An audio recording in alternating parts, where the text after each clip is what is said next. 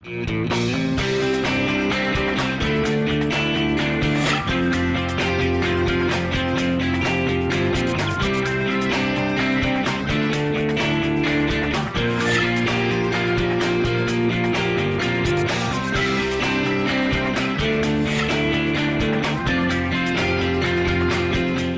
I'm Avery Davidson. And I'm Kristen Oaks-White. Thank you for joining us for This Week in Louisiana Agriculture, the only TV show bringing Louisiana farmers and consumers together every week. Chances are you love beef. I say that because in 2016, the average American ate 55.5 pounds of beef that year. That's according to the Department of Agriculture. Galen Iverstine raises cattle in Kentwood, Louisiana, and sells the beef directly to you at his butcher shop in Baton Rouge. He also raises poultry and hogs, and as TWILA's Karl Wiggers shows us, that's keeping Iverstine very busy.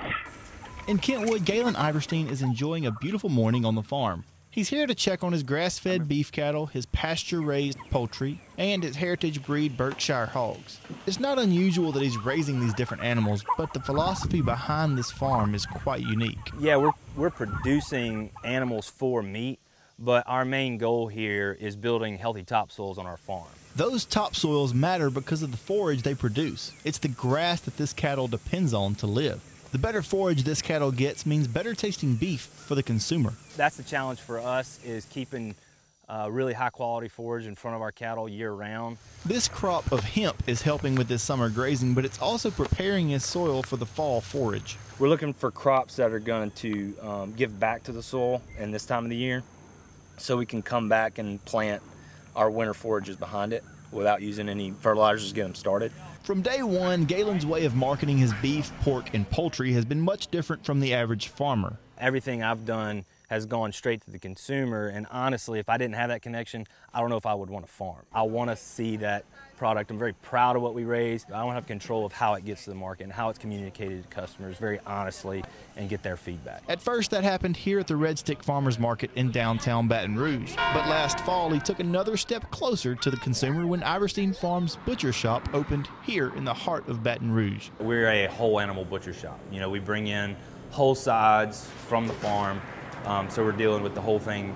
So it's going to generate a lot of variety of cuts. This variety of cuts allows Galen and his team to really educate the consumers about their products. It's really important to us to communicate to the customer where things come from, not only the farm-wise, but where it comes from on the animal, so they can kind of get a sense of how to cook it. Another huge part of them using the entire animal in the shop here are their smoked and cured meats like bacon and sausage. The demand for those products have come up, so it's allowing us to bring in more animals to keep up with the production of just those products. The demand is also really high for these Iverstine Farms pork chops. People come to us with this thing in their mind that a pork chop's going to be dry and flavorless. So what we're doing is we're raising pigs to have some fat on them, because that's where the flavor is. In the last year, Galen has seen growth on the farm as well as right here in the shop. But Galen says that will never affect the quality of products that you'll find through these doors.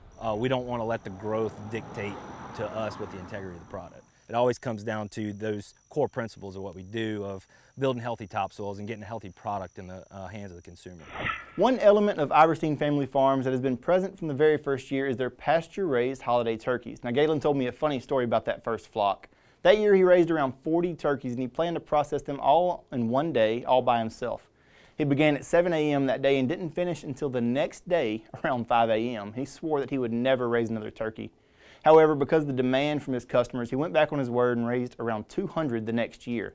Needless to say, his turkeys are a hit year after year, and if you would like to get an Iverstine Farms holiday turkey on your table this fall, the shop will begin taking those orders in October 1st. For more information on how to order yours and learn more about the farm or the shop, head over to our website at twilatv.org. And you guys, I'm a big fan of Galen's food. I eat his steaks and pork chops all the time, and I'm a big fan of his farm up in Kentwood. It's beautiful country, but my goodness, I love going there for lunch. Almost every week I can find myself on one day of the week there for lunch, and the sandwiches are just great.